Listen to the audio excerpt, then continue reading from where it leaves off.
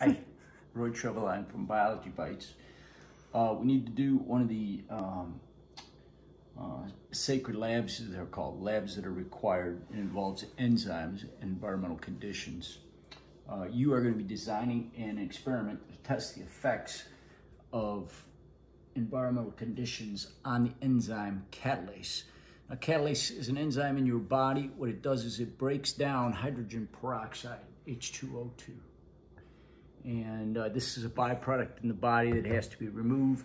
And so you have an enzyme in there that removes that.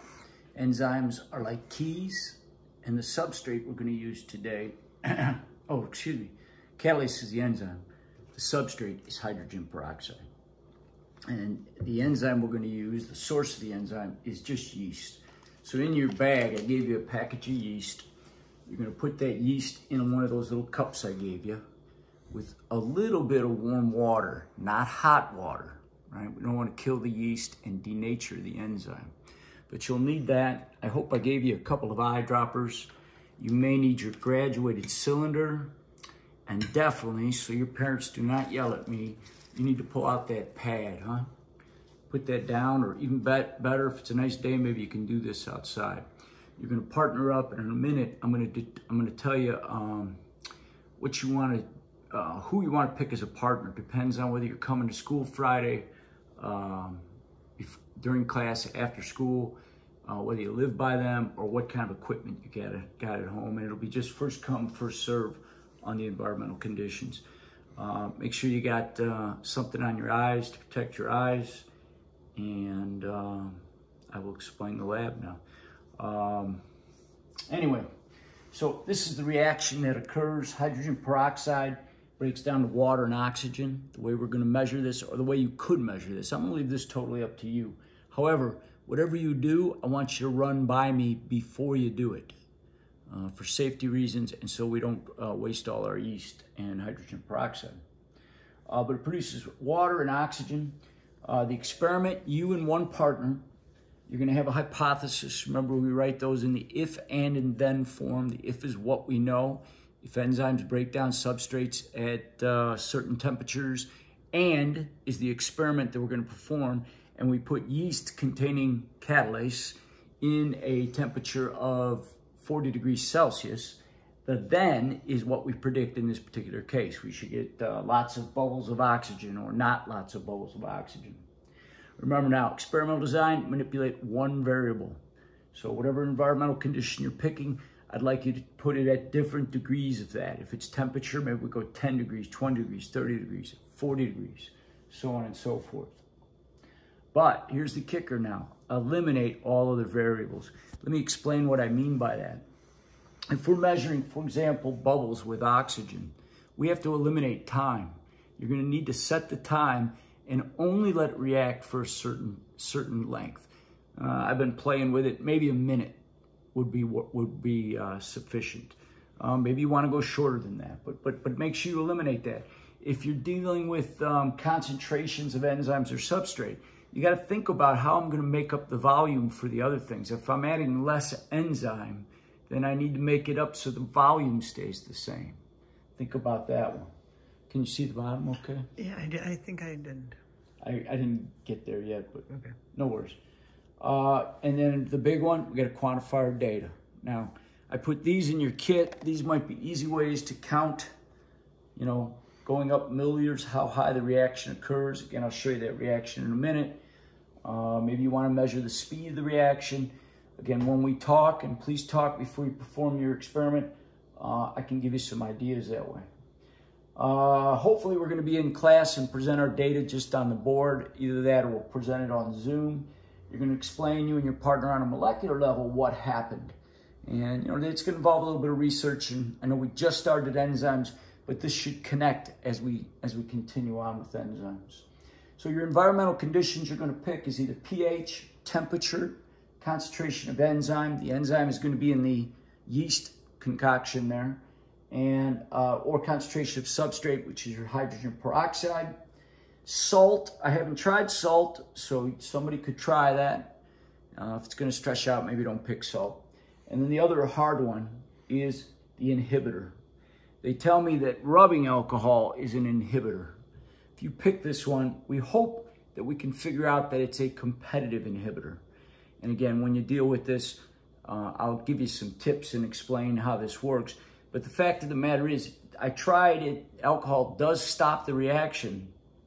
But I want to prove, or at least have data that supports that it's a competitive inhibitor, not a non-competitive inhibitor.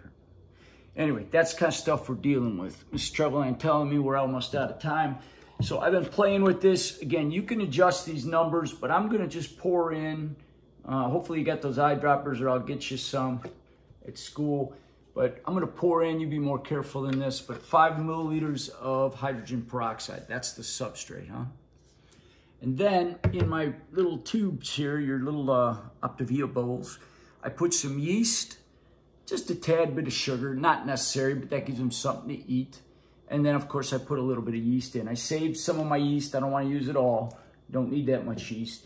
And here is where I think we need to go almost in drops, right? So if you'll bear with me for a second, I'm going to fill this milliliter, this little eyedropper. You should have one of these in your bag. There's a little line up there that says 1 milliliter. I could pour that whole thing in, but I'm going to get a huge reaction. So instead, let's just go a couple of drops here. A little bit of shaking, and I got a couple bubbles. Nothing crazy, right? Let's go 4. This is how I am manipulating my variable, right? I'm getting a few more bubbles. Did the line go up there? Is it past 5 milliliters? Mm-hmm. And of course, you're gonna have to make up for what you put in, right? The solution, the bubbles is the only thing we should be measuring. Oh, okay. So the bubbles are at 7.5? Yeah. All right, now we're getting some more bubbles. And again, about a minute it took for that to react. You may have to adjust accordingly. Now, just to give you an idea, I'm gonna squirt the rest of the milliliter in, okay? And we should get much more of a reaction because we got much more enzyme and much more substrate. Give it a little bit of shake and we'll see what happens here.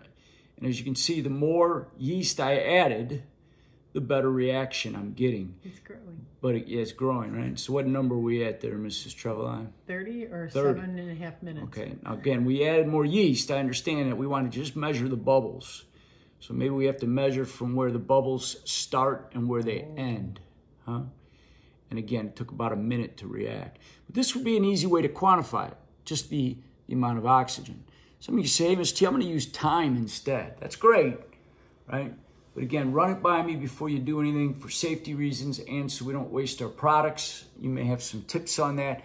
You and your partner are going to present to me next week. So Friday, we're going to do the lab. You can do it from home.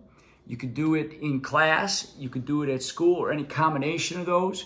If it's safe to work with a partner at their house or together or at our house with masks on, at school I meant, or outside together, whatever works for you and your parents, or you can just do it electronically. Your partner and you can do this lab separate and then collect your data together, see if you come up with the same stuff.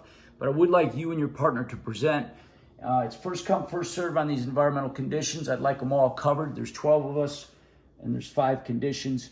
Again, the salt and the inhibitor, I just don't know, you may get a little frustrated. So if you are easily frustrated, maybe don't pick those. By the way, your grade will adjust accordingly if you pick the hard ones, right? We talked about, if you ever needed a letter of recommendation or something, if you picked inhibitor or salt, that meant you're a little bit of a daredevil, huh? You took a huge risk. But again, don't do that if it's gonna frustrate you. I think that's about it. Then you're gonna clean up, put this back. Try to keep all this stuff because we're gonna need it for other labs. And you're either gonna be in school on Friday, if you'd like to be, you do not have to be, or you can do it at home, you got the stuff. Temperature people, I'll get you a thermometer. If you don't have a thermometer, I got 1 pH gauge we can use. We're just gonna have to adjust. I'm gonna need to know by Friday what you need. So hopefully you're watching this before Thursday and I'll put that on Google Classroom. All right, we'll see you later.